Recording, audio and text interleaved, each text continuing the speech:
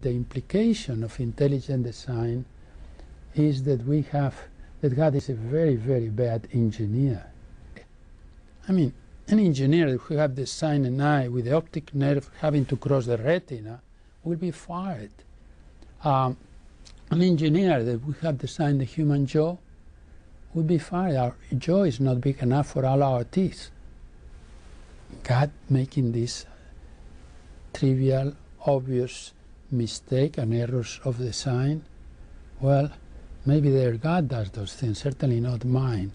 I don't want to worship a God that it is not smart enough to do as well as a human engineer.